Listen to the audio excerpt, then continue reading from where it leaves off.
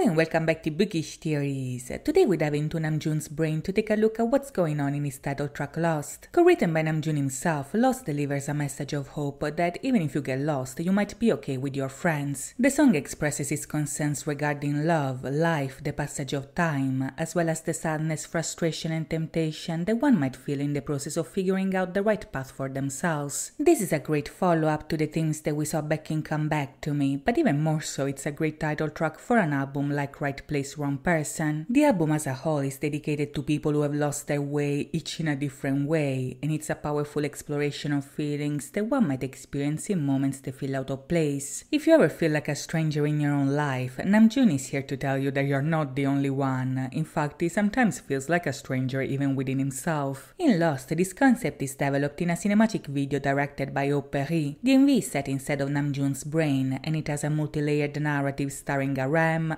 Namjoon, Red Monster, and also Aram. Instead of the fictional framework of his mind, the first layer of the story takes place during the taping of a late-night show called The Lost Show starring Aram. Right off the bat, this seems to be a fun dig at the American talk shows and the fakeness of it all. The video makes a parody of the scripted nature of these shows, the fake excitement of the hosts, their awkward attempts at including Korean hearts and gestures. 1 second they look excited, the next their face drops revealing their true feelings. The MCs are literally inside Namjoon. In fact, they are Namjoon, but they're also very much a reflection of his lived experience in the outside world. As they introduce Aram's performance, the stage is a maze where Namjoon stands in the middle. The song begins and another one pops up, then two more, and these visuals immediately recall symbolism that we already saw in the past. The maze, for instance, is not only an imagery that BTS used as a metaphor for life and its twists and turns, but it's also a common symbol used in the theories of Carl Jung, who is also the psychoanalyst that first conceptualized the map of the soul. According to Jung, the labyrinth is a primordial image that can be seen as a representation of the unconscious mind, and in many respects this is a type of labyrinth where the more you lose yourself, the more you find yourself. This is because the labyrinth is also a symbol of the individuation, which is the process of you realizing yourself and finding your true potential. In very simple words, for you to become the best version of yourself, you kinda have to do some soul searching. You have to dive deep into the underworld of yourself, confront your shadows, and eventually become self-aware about every aspect of who you are. The entire Map of the Soul series was a musical adaptation of this process, and in Lost, Aram's journey has a very similar structure. After all, the song is about a time of his life where he felt lost and didn't know who he was. In the Mini Money music show, he explained that as the leader of BTS, he often felt overwhelmed by his role in the group. People expect him to always say the right thing, they want him to speak up, to represent, to embody the values at the core of his music, but also of his culture. Being an idol is already hard enough. Being a member of BTS adds another layer of pressure because in many respects they transcended that genre. But being the leader of BTS is a burden that only Namjoon can understand, and that sometimes felt impossible to bear. It's like his public persona swallowed him up and chewed him out. Namjoon sees himself as an unimportant dude from Korea, but at times Aram, the leader of BTS, was expected to achieve world peace, and I mean this literally. The idea that Namjoon has of himself is extremely different from how the public perceives him, so as an album, Right Place, Wrong Person seeks to relieve his pain and let go of some of this pressure. In Growing, for instance, he straight up says that he's not a fucking diplomat, and the only thing that he can represent is ultimately himself. In Lost though, Namjoon is still very much trapped in his persona, so while on a superficial level he does his duty and performs on stage, he also goes on a trip in the deepest corners of his mind. In a great transition, for instance, we see that the Namjoon at the center of the labyrinth ends up in an elevator going down a dark void. Once again, this imagery is very Carl Jung coded, if you will, because according to him, the labyrinth is a symbol that psychologically can be compared to a descent to the underworld. Metaphorically speaking, Namjoon is getting lost in the underworld of himself, and his goal is to find a way out. In this context, finding the exit means to find a solution to his lostness. It means to find the right path for himself, but also to find himself in the process. In the video, we see that Namjoon is not alone in this journey because his companions are Aram,